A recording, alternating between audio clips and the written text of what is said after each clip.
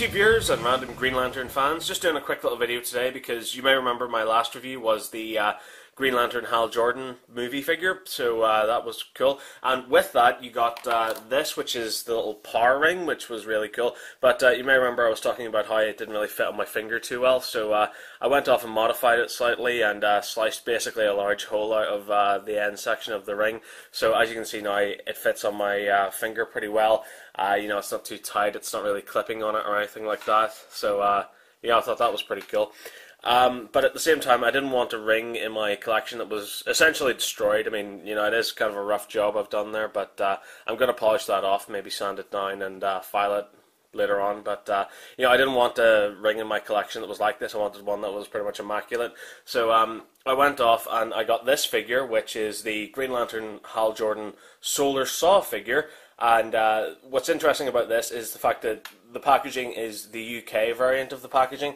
So if I show you this compared to what I believe is the US version of the packaging, you can see that, you remember I was talking about in my other Green Lantern review, how the ring is included in the packaging in a very artistic way, but it doesn't actually say there's a ring included, but whereas on the American release it says power ring included. So it's interesting to see the variants. It's really cool. Basically, it's the same box, so I'm not going to spend too much time talking about it. So if you want to learn more about this figure, go watch my other Hal Jordan review. The back of the packaging is pretty much the same, including the little warning choking hazard sticker over the other figures in the range, which is bizarre.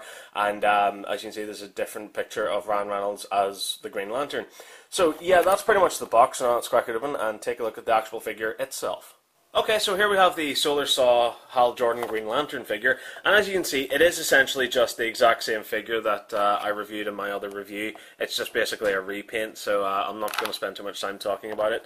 So as you can see, the one thing I do like about it is that his mask is kind of shiny, whereas on the other one it was very sort of matte, whereas this is kind of a gloss color. So, you know, that is kind of nice. His suit looks really bizarre. Now, I'm not really a big Green Lantern fan. I don't really follow the comics or anything. So, I don't know what the hell is up with this suit, but, you know, it looks really bizarre. Like, they've put little bits of sparkly glitter onto it, and it looks really, really bizarre. I don't know why they've decided to do that. The whole way around there, so that's kind of weird, and I know that didn't show up in the movie at any point, so bizarre. Basically the articulation on this figure is exactly the same as the other figure, so it is essentially a massive repaint. Articulation isn't too great, as you can see. Like it would have been nice had it had some elbow or some knee articulation or anything, but yeah, that's basically just it. So it's the same figure as I said before. He does come with a different construct, which is his little solar saw here, which again, just like the other one, pops onto his arm here and allows you to have him in place like that with his massive saw of doom, which, you know, is quite cool.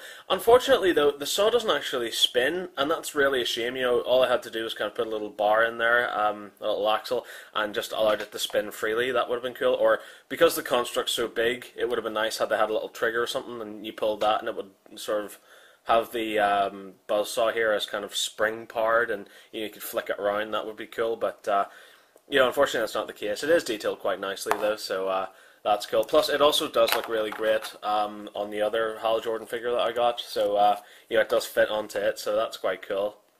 I do like that. Again, it also comes with one of those little Green Lantern Corps rings, and as you can see, it's exactly the same ring as the other one that I got, but putting them side by side here, as you can see, they are pretty much identical.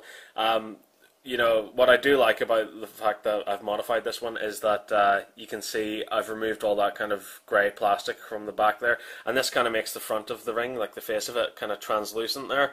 So this kind of makes up for the fact that this ring, you know, doesn't light up or anything.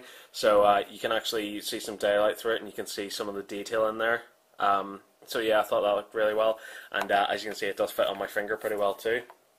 So yeah, that's quite nice. So it's good to have like one of the little rings that's, you know, untouched and pretty much perfect, and one that I can actually wear if I'm ever going to cosplay as the Green Lantern. So my opinion on this figure is pretty much exactly the same as my opinion on the other Green Lantern figure.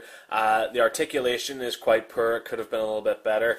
And also, for some bizarre reason, again with the construct, it's heavier than the figure, so you can't really put it on display without it falling over, which, you know, is a giant shame because I actually really do like the little constructs that they included. I like the fist with the other Green Lantern, and I like this little buzzsaw with this one, so it's kind of a shame that you can't put them on display. And again, there's a little hole in his foot, so it would have been nice had he come with a little kind of display stand that would allow him to sort of stay in place while holding this little construct. That would have been nice. The box is something that I kind of noticed after I did the review of the other Green Lantern, which is that with the American release, obviously, you got, like, on the bottom of the packaging there, in the American release, it says Solar Saw Hal Jordan, whereas with this UK release, it just says Hal Jordan. And, again, it doesn't kind of make a reference to the fact that you get a power ring in the set. So, you know, that's kind of annoying and bizarre, and I don't really know why they did that. Like, the packaging for the UK release is kind of crappy compared to the American release. But, all in all, I do like this figure. I find the paint design on it very, very strange, but, you know, they could have just released this figure, you know, with the exact same. They could have just basically re-released this figure again, just with a different construct. So it was nice to see them doing something different with it, and that was kind of nice. It is nice to get the little power ring with it as well. Again, very well detailed too, and again, obviously now I have two, so I could go off and modify this one, which is cool. So yeah, that's pretty much my review of this figure. So thank you very much for watching. I really hope you enjoyed this review. If you did, there's countless more reviews online. Thank you very much for watching, and remember to keep following the nerd. Bye bye.